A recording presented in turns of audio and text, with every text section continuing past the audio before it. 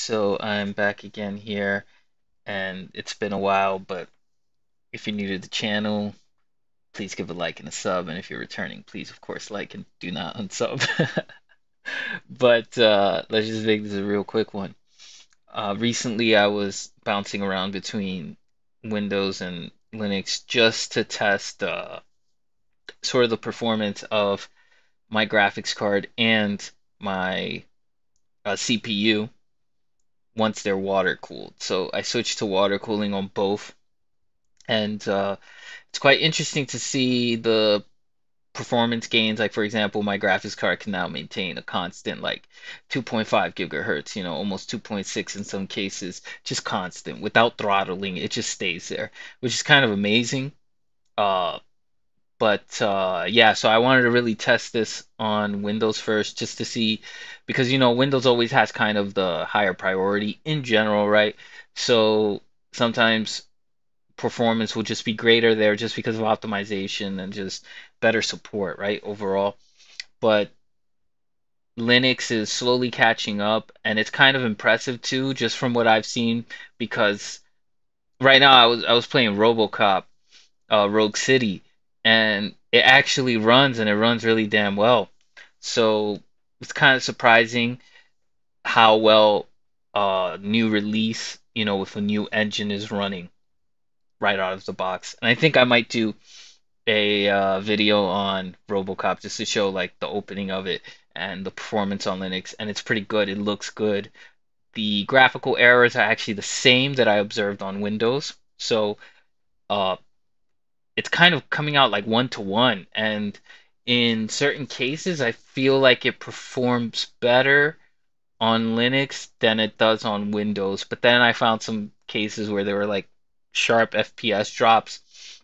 I'm not too sure why. I'm not even sure if it's an officially supported Steam game yet, but that's besides the point.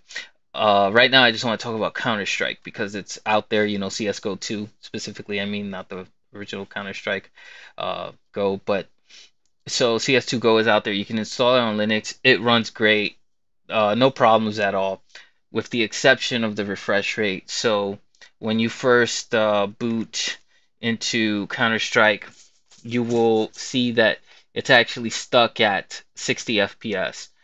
And if we go to the menu over here and we go to video, you'll see that the refresh rate is just gone. And on Windows, this is a tab menu, and you can drop down and select your refresh rate based on what your monitor supports. And so when I came back to Linux, I was kind of surprised that it wasn't available. And so what I thought to myself is, why don't I just go to the top and set it globally? And yeah, it managed to work. So what I mean by that is you have your display properties, right? And I'm not too sure where it'll be in all Linux distros, right? But there's always a display setting, right? If you're on a window manager, it's most likely you're gonna have to go through the command line to do this. If you're on Mate like I am, you can just go to the displays app here. On KDE, I'm pretty sure it's there. I've probably seen it before, but it's somewhere buried in the settings. And same thing for GNOME and other environments. But yeah, so this example is just for the Mate desktop, but it'll pretty much guide you everywhere else. So anyway, so let's click on our display here, and we can see our properties.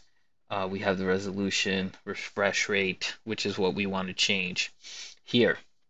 So by default, it was set to 60 when I installed Arch Linux, and I had not clicked on this uh, monitor preferences app to change anything until I actually saw Counter-Strike and that it was locking itself to whatever the global setting was. And I've seen some other games where it allows you to set the refresh rate inside of the application itself, but Counter-Strike itself was reading from this setting here, so I just set to the max that my monitor supports, apply system-wide, then close, and we were good to go.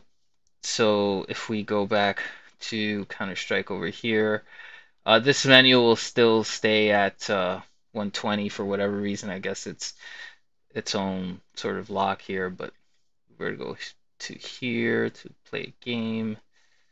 And yeah, let's just do practice here. We'll see the FPS now is no longer restricted actually, which is kind of interesting. I did also activate FreeSync, but we can see here that the frame rate is much higher than 60. But yeah, that's how you would do it, or at least how I would do it.